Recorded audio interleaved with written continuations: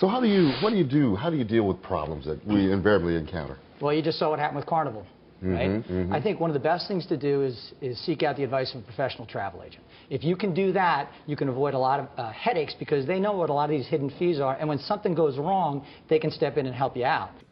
You know, it's funny you say that. If I talk to 10 people on the street, 9 out of 10 will say it costs more to use an agent. Absolutely false. The supplier, the person who you're actually traveling to or with, they pay the commission to the travel agent. It actually doesn't cost you a thing to use a travel agent in most circumstances.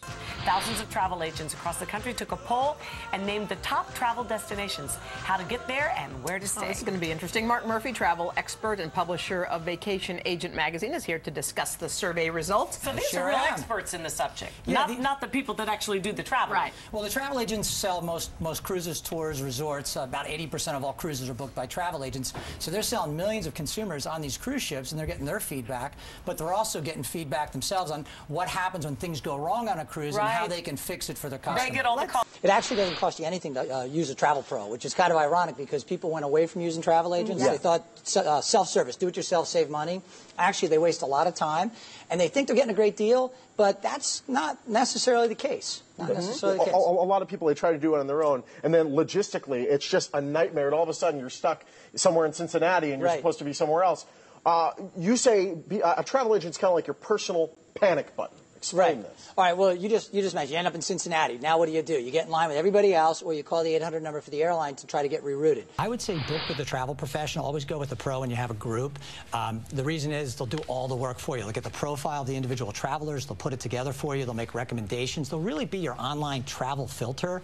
And then you can choose from the suggestions, and it doesn't cost you any more money. In fact, you typically save money, which is not known out there for a lot of people. Now, I know there are some cruise companies or cruise lines that are known as the party boats, and then there are those that are more family-centric. Which are which? Can you give us some idea of which are the better ones for family versus just going and having a good time? Sure. I think if you look at many of the Carnival brands, it depends on where you want to be. There's the mass market brand like Carnival Cruise Line. There's Royal Caribbean that's owned by Royal Caribbean International, and those are both great products, and they're different to some extent. They have different features, and what I would suggest you do is talk to a travel agent because there's about 190 ships you can choose from just under the CLIA umbrella, and you want to get matched with the right ship, especially if you're taking a family. I mean, you could choose from dozens and dozens of great ships that all have little ins and outs that might fit you better. My best advice is talk to a travel professional. Too many people get overwhelmed by the internet. Go talk to a travel professional. Certainly check out the supplier websites, but understand if you go to the Carnival website, great cruise line, they're not going to send you to Royal Caribbean if it's a better fit. So talk to somebody who's impartial and give you advice. These are travel agents, travel professionals. They sell $100 billion of travel. They sell 70% of all cruises and tours, 60% of all international airline tickets, which surprises a lot of people.